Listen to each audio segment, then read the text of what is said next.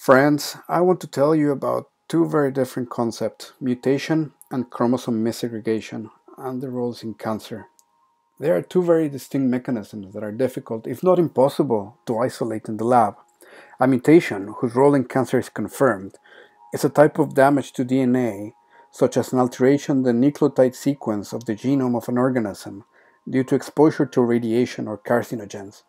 The cell is most susceptible to this kind of damage during DNA replication in cell division.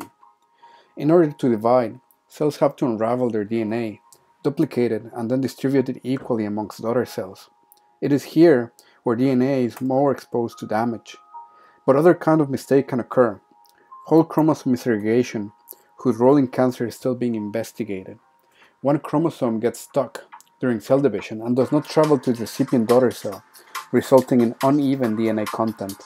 This means that it could have extra copies of genes that promote cell division, or less copies of genes that prevent too much growth. We know that many cancers have both mutations and chromosome number alterations, but which was first in the evolution of cancer? Is chromosome segregation merely a feature of full-blown tumors, or can it be a main driver for oncogenesis? Untangling these two in vivo or in vitro is incredibly difficult. Alife methods are therefore well suited to untangle the role of chromosome segregation and shed light on its role in oncogenesis. To investigate this, we implemented these two mechanisms in an off-lattice agent-based model of cells that gives rise to emergent homeostasis. We equipped each cell with a diploid genome, 23 pairs of chromosomes, with key genes in a gene regulatory network. Oncogenes that promote growth in red, anti-tumor suppressors in blue, and housekeeping genes necessary for cell maintenance in green, which will be explored in future research. Homeostasis emerges from the interactions between cells and the environment, which is only able to support about 1,000 cells. Cells go through an asynchronous update that, based on available resources, calculates the probability of death, division, or quiescence. The difference between mutations and chromosome segregation is that mutations change the functionality of the genes. These altered behaviors disregard any other regulation the gene would have had and make them go rogue. It can make oncogenes get stuck in the on position, constantly producing a go signal, or permanently disable tumor suppressor signaling. Having extra copies of an oncogene, on the other hand, means that the gene is structurally okay, but because there are more of them, they produce more signaling proteins that promote cell division. Having less copies of a tumor suppressor mean that it might not be able to stop division as it should. Copy number changes is therefore more about altering gene signaling.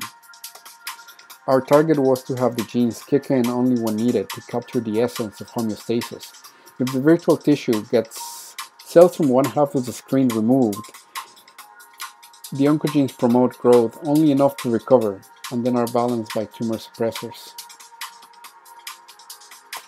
To untangle the effects that these two errors have on homeostatic tissues, we performed the following experiments. During cell division, we mutated a random gene, permanently altering its function. This cell can then inherit this mutation to their progeny. We also performed a separate experiment where we mis-segregate one random chromosome every division. 10,000 simulations of 200 days for each were made, and key measurements were recorded. Mutation resulted in oncogenesis in 4.4% compared to 1.4% in chromosome segregation. Our results show that both mechanisms can result in very similar phenotypes and global dynamics. However, genetically, they are very different. We note that loss of tumor suppression could be the main driver of oncogenesis. This means that mutation and chromosome segregation could actually benefit from acting in tandem towards this, increasing the probabilities of inactivating one tumor suppressor by mutation while losing the second copy by chromosome segregation. The next step for this research is to incorporate this in a tissue-specific context, like the colon crypt, and measuring how the tissue physics affects mutation and chromosome segregation, with the goal that this knowledge can point to better preventive treatments or early detection methods. Thanks to fruitful discussions with researchers at University College London and the AI Works, this is a step towards making that a reality.